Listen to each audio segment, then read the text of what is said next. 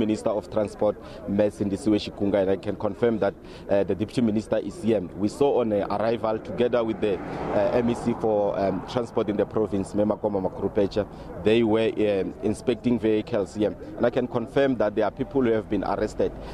2 days ago, we were at the Bait Bridge border post, and the Deputy Minister of Police indicated that South Africa is naked. There's a serious problems of foreigners who are undocumented, and we have seen it here in this very same red block where people were trying to pass into Zimbabwe, and it was detected that they don't have documents. But let me bring now the Deputy Minister of Transport, Sindisiwe Chikunga, to talk about this roadblock and also about the events for the day. Mama, good morning and welcome to SABC. Briefly take us through. We saw on your arrival you were inspecting the vehicles with the MEC for transport. What is the latest? What did you find? You know, the package that we were inspecting, it has a driver who does not have a driving license, no passport, has passengers overloaded without any document, including passports. They are all foreign nationals from Zimbabwe. They are driving a car that is unroadworthy, overloaded, tires are worn out. It's just chaos, as a matter of fact. Is this a common occurrence, or is it something that is only happening in Limpopo? I think it is a common occurrence in every part of South Africa. Cars are being overloaded. People don't have documents. They don't have valid driving licenses. Cars are unroadworthy. It is a common feature. And we think that we have got to have a frank discussion with our neighboring states, because these cars, it may not be all of them, but they are also responsible for some of these many accidents that we are seeing in South Africa happening involving foreign nationals. And this is increasing the statistics. It makes South Africa look bad. We look like we're failing to manage our roads and so on and so forth. So it cannot be. I think this is worrying. However, I'm happy that we are here and we've arrested them. So they know there's law in South Africa, and the police, they are here. They've taken them to police station. Let's talk about, you spoke about unroadworthy vehicles that are passing here. And looking at the figures now as compared to last year, where are we? Are we doing better? Are we worse off than where the country was last year in terms of fatalities on the road? Nationwide, we're not doing well at all. We are at 767. Last year, we were at 676. So we have increased the numbers from the 1st up to the 17th. We were already at 767. And with only one province that recorded decrease, which is Gauteng. All other provinces have registered increase in fatalities and even crashes. And we are so concerned that we are again approaching a long weekend before the Christmas, and we still have another long weekend for the New Year.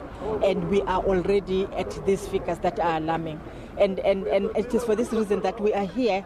And everywhere, the minister is somewhere, the minister of police is elsewhere. We're on the road to try and save the lives of South Africans, because we can't go on like this. And 2 days ago, we're at the Bait Bridge border post. The Deputy Minister of Police said that South Africa is naked. People are just walking in and out as they wish. And that has been confirmed because people have just been arrested here, going on en route to Zimbabwe. They don't have passports. You've got people who are driving vehicles without licenses. What does that say about our officials, the police and traffic officers who are monitoring these people as they drive from northwest Gauteng into Limpopo to the Bait Bridge border post, Motorists and other port of interest? The question maybe is to say, how did they come to South Africa, and how were they hoping to leave South Africa? And I will agree, therefore, with the Deputy Minister of Police, that as South Africans, we tend not to be patriotic and not to love our country.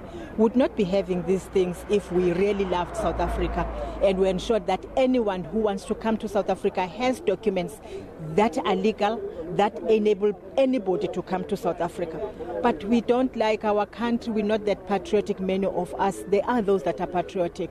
But if you go to this border post, I'm telling you, come back depressed with what you see in those border posts. You're talking about Bait Bridge, go to Limpopo border post again and just sit and watch and witness what is happening. Go to Bochum border post and sit and witness and see what is happening there. The criminality, the crimes that are being committed at those border posts. And it cannot be that we will blame foreign nationals. It's us who are allowing those things. They park cars down there, they walk, they pay, they go back, and our South African officials, they then disappear to allow those cars that have paid their way out of South Africa or into South Africa. And it cannot be. And they do that with vehicles that can only be dead vehicles. It can only be causing fatalities and deaths on our roads. And we don't care. It's like, as long as they've paid me, it's fine. And Mama, lastly, you understand that you are going to meet with families of the victims of the N1 accident. Just briefly take us through what will be happening there. And also, since the time of the accident, did the department manage to reach out to them? What have you done so far? We attended the funeral, and when I was there, I saw poverty. And we then engaged the Department of Social Development, and the Deputy Minister of Social Development put up a team of social workers to go and do this assessment of those families, including other neighbors, just to check, because I said to her what I saw there was nothing but real poverty. And therefore the social development is doing its part. The Road Accident Fund assisted the families with burials, and also they assisted them with claims for those that qualify to claim, for instance, for loss of income or loss of support. Those are being attended to. But we're going there to meet with them and to give them some grocery to say they as well can enjoy this Christmas, because in fact, one young man sent an SMS to say, thank you for burying my brother, but he was a breadwinner. What it means is that now I have to leave school so that I take care of my siblings. And that was a painful message from that young boy.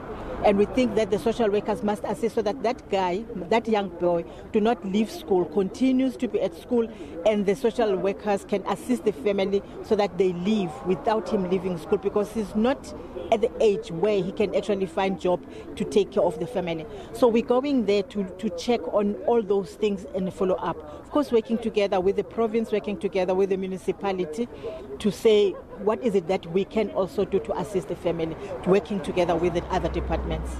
That was the Deputy Minister of Transport, Minister Sindisiwe Chikunga, indicating that from here they will be going to Sinwabarwani. You'll understand that that is an accident that we covered extensively, where about 26 people died, and she's now indicating that we are heading to Christmas. It's 2 days to go, and we are talking about families that lost their loved ones, the breadwinners, and here they are today to say as much as your loss, it's a loss to us. So we'll be there, we'll be talking to their next of kin, we'll be talking to the recipients of food parcels, and we'll also talk to the MEC of Transport in the province to shed more light as to what else has been done, and going forward, what will they be doing for those families. And it's now back to you in the studio.